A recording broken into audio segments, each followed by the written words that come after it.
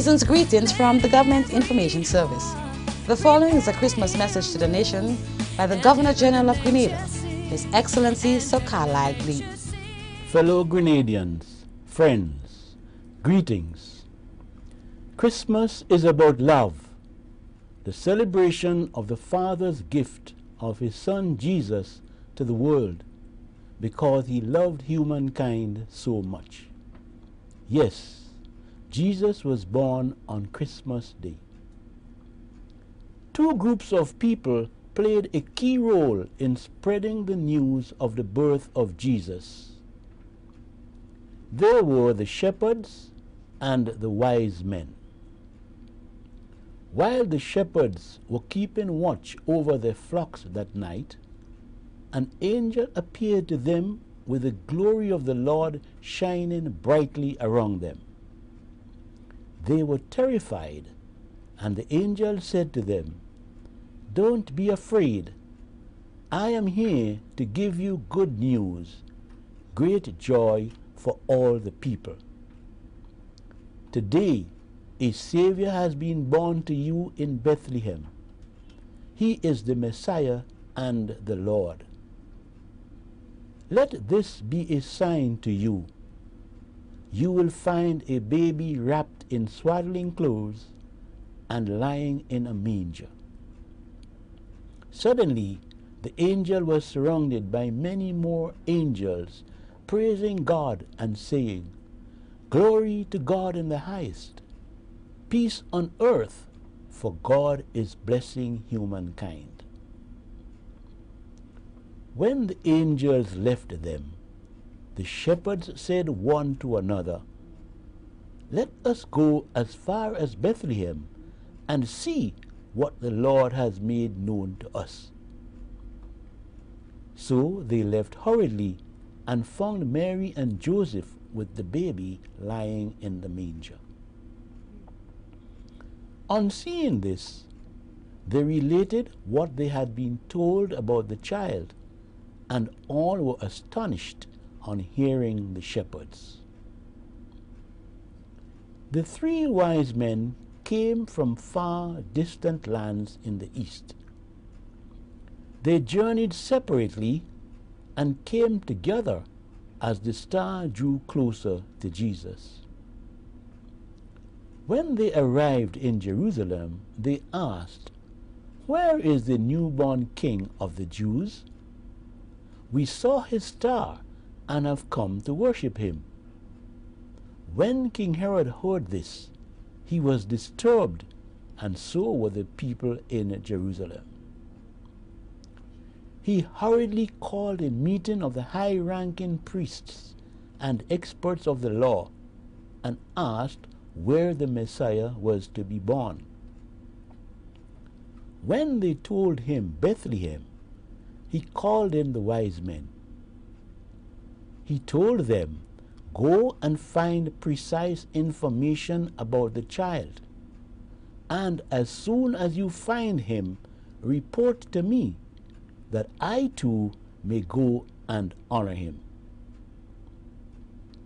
After meeting with the king, the wise men continued their journey. They saw the star, which had stopped over the place where the child was, and they were overjoyed at seeing the star again. They entered the house, and when they saw the child with Mary his mother, they knelt down and worshipped him. They offered him gifts of gold, frankincense, and myrrh. The wise men did not return to Herod. Many of us are like the shepherds watching our flocks. As parents, we watch over our family. As farmers, we watch over our gardens and livestock. As workers, we watch over our jobs. As business people and investors, we watch over our investment, shops, stores, hotels, fishing boats, vessels, and vehicles. Would we leave our flocks for a while and go as far as Bethlehem, that is, the church and our neighbors, and hear and see what the Lord has made known to us? Remember, the shepherds brought the news of the birth of the Christ child to the people of Bethlehem. Some of us too are like the wise men. We have a goal, a mission or journey. We know where we want to get to, our destination, but we do not know the place or the route. We have come a long way, but we are not there yet. What do we do? Drop anchor where we are or turn back? No. We do what the wise men did. We seek information, get the necessary information, and complete the mission or journey, accomplish the goal. The wise men brought the news of Jesus' birth to Herod, the people of Jerusalem, the countries through which they traveled on their homeward journey, and their respective countries. Christmas is becoming more and more a festive season and less of a holy season.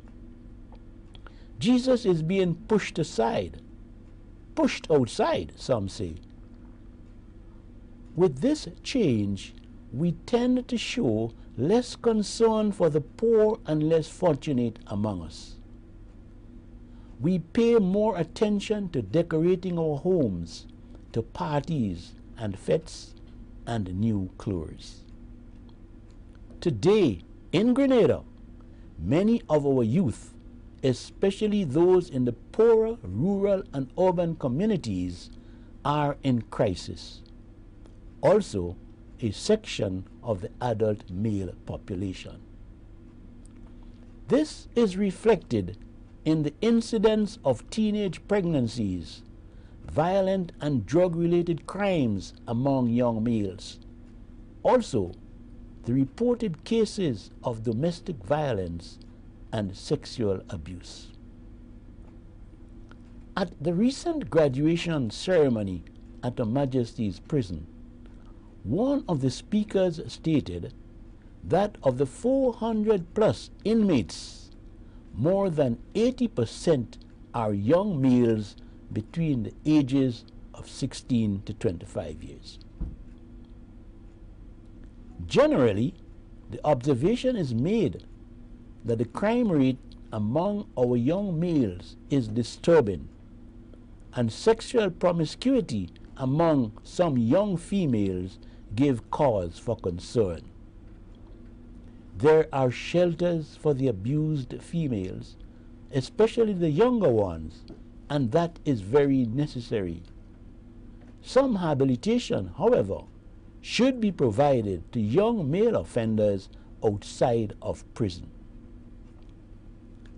Christmas is the season of love. We are called to share our time, talent, and treasure with the less fortunate, especially in these difficult economic times.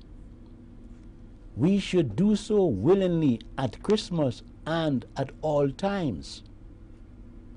Our youth organizations, for example, Brownies, Cubs, Scouts, Guides, 4-H, and other groups, all need help. 1 hour a week will be most welcome by the leaders and the groups. We should try to help others at all times.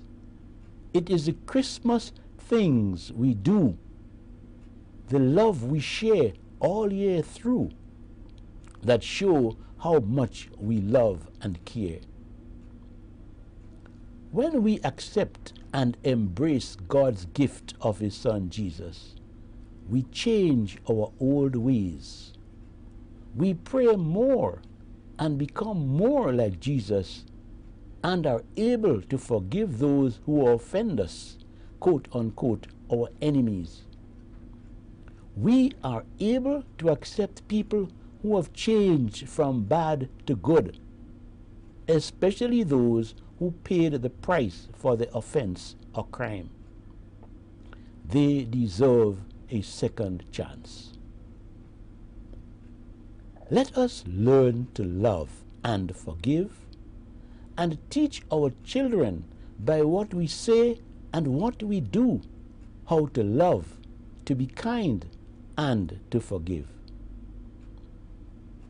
The psalmist prayed for the forgiveness of the sins of his youth.